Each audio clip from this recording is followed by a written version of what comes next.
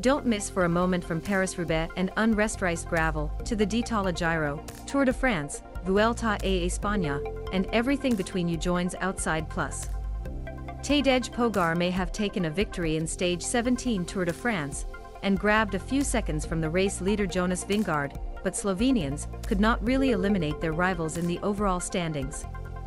The couple once again showed their clear advantage throughout the field, dropping all of their main rivals on the second climb of Col De Val Louron-Azet, and then driving together until the finish, pacing by Pogačar's teammate, Brandon Mcnulty. Pogačar won the victory of the third stage, but the deficit against Vingaard remains in 2:18, with only 2 more days to break Dane. Also read: the UAE Emirates team blew the race at Auerket Dane season clock with Michael Bjug set furious steps with more than 50 kilometers. His efforts tore up the yellow jersey group to tier, Romain Thomas Pidcock, Nielsen Paulus, Simon Yates, and Enric Mas among the initial victims. Bjug is still in Col De Val Louron-Azet with 29 kilometers, and this time his work dropped a number of super domestications, including Wout van Aert and Tadej Pogačar. Yates and Paulus have returned with climbing feet, but they also keep away immediately after Mcnulty took over from Bjug.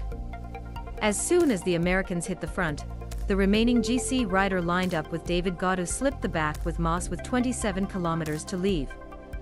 Alexander Vlasov immediately followed the back door before the front of the race only included Pogačar, Mcnulty, Vingaard, Sepp Kuss, Geraint Thomas, and Nairo Quintana. With 26 kilometers to go, Quintana kept away, with Kuss following less than 2 kilometers later. Thomas is not much better, unable to hold Mcnulty's steps, and only leaves 3 racers in front, with the peak of Col De Val Louron-Azet is still far away. Thomas and Romain Bardet gathered again, with Alexei Lutsenko ahead of the last climb to Paris-Roubaix, with British racer finally dropped his friends with 4 kilometers to leave.